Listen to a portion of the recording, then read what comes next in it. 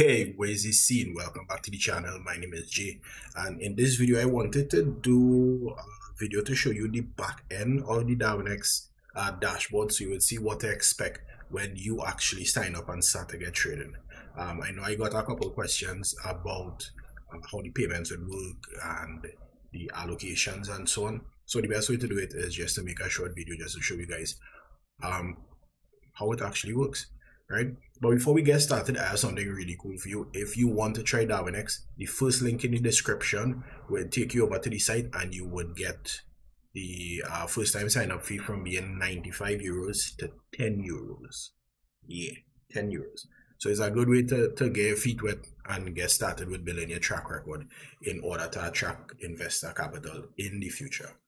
Now, I will say what I've been told is that this only has 100 spots available, and it will expire on the 29th of February. So if you do try to access the discount for 10 euros, but you don't get it, it's probably because you took a bit too long.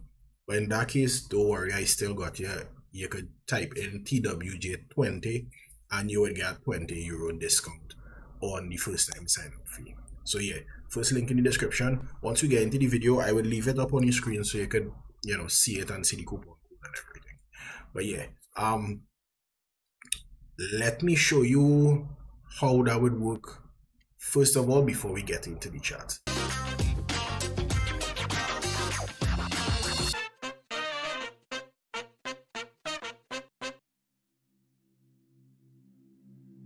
Alright, so once you head on over to Darwinex, whether you use the link in the description or you just go to Darwinex0.com and you go to sign up, you will put in your information here to register, and then you would select the platform that you choose to use. I use MT4, I code in MT4, right? So you would choose the platform.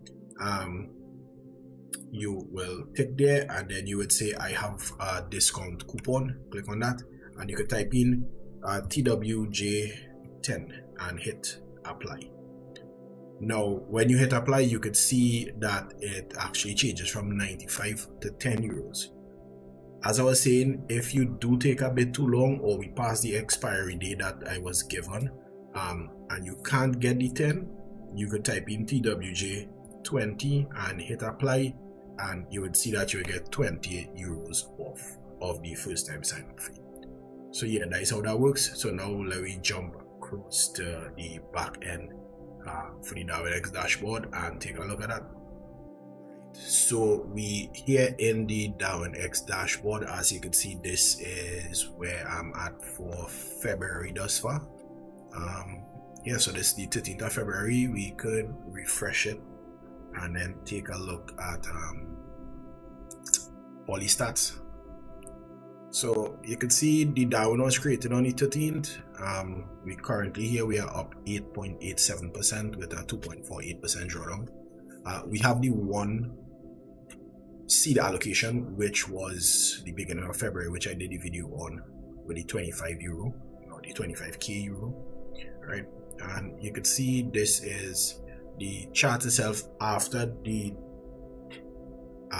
risk engine from Darwinex actually does the mitigation and reduces risk. So this is what the equity curve of the actual Darwin is.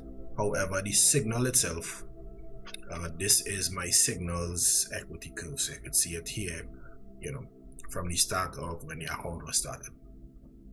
So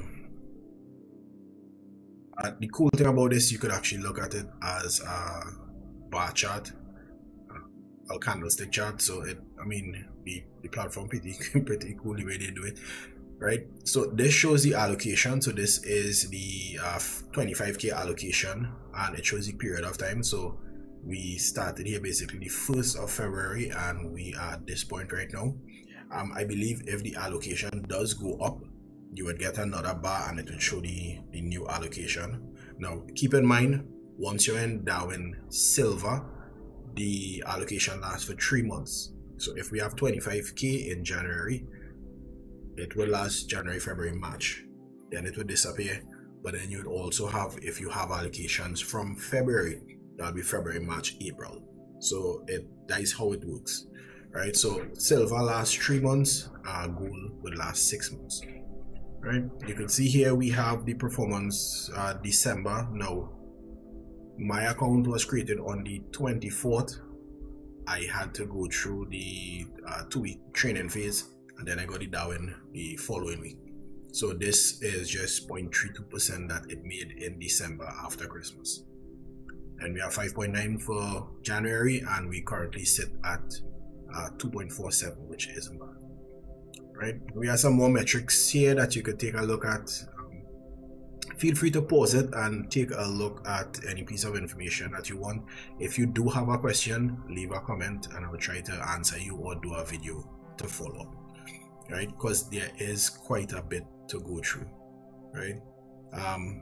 You can see the most profitable days and the worst days that you have percentage wise, and you have the drawdown. So this shows at any point in time what the drawdown for that specific day was. So you can see my 2.48% drawdown was right here, right?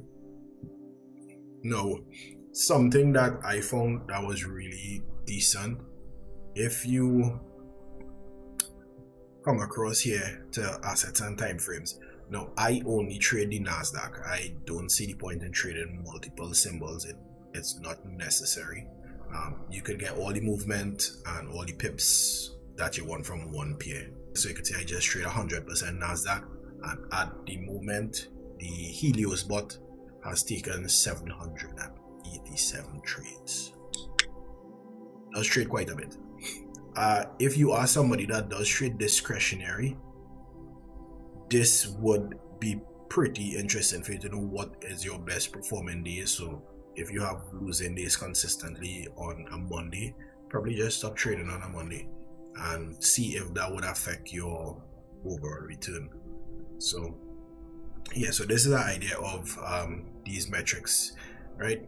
Now let me show you on the side here. Now you can see I actually have a quote of 108.88. Now this is because I'm up 8.8 roughly percent. So I guess that is how they value your ticker. If you have a negative drawdown, then you would be less than 100, but 100 is your starting point, right? Then you have your position overall with all the other Darwins competing at silver. So you can see at the moment we have 5,630 traders, but I'm at position 251, which is not bad. And this is the information that will take you from silver to gold. Now you have to hit a 20% return, and you have to stay within this return to drawdown 2.5 to 2.5.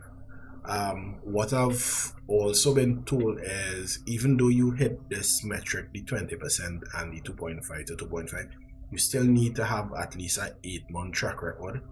So if this is your goal, there is no point in rushing. You could take your time and basically look for about 2.5% a month, and within the 8 months that should get you to 20%.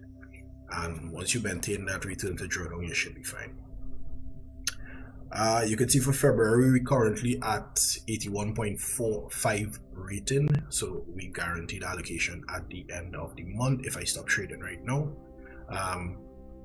Now obviously the higher this number goes is the more allocation that you would get. So I'll show you where we at with allocation at the moment. Right, so you can see this is return for this month, and this was the last 5 months, and 5 months being, in my instance, like January and end of December, right? My January's position was 390, and you know, we made some gains on that, and we currently have 25k allocation. So before I show you the payout, let me go to Darwin IA, and we just click on my Darwin. Now once you do this, this would show you what your allocation for the upcoming month is, right? So it will show you where you are right now, and remember this will fluctuate until the end of the month when they do the final calculation, and then they would give you the allocation for the upcoming month if you do hit the correct return, right? So you can see right now we are at 81.45, and this would guarantee a 30k allocation, which would be for March. As you can see in the rating, we fall within the 280 like position, and top 5% are traders.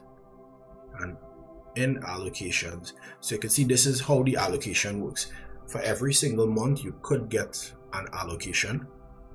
So this was my allocation for February, and you can see it's a solid gray color, but this hatch pattern is where we currently are in February. So at the end of February, if I do maintain where I am right now, I would get it to 30k, and then we'll go to March. If I do get more gains on your account, keeping the drawdown low, the allocation should work, right?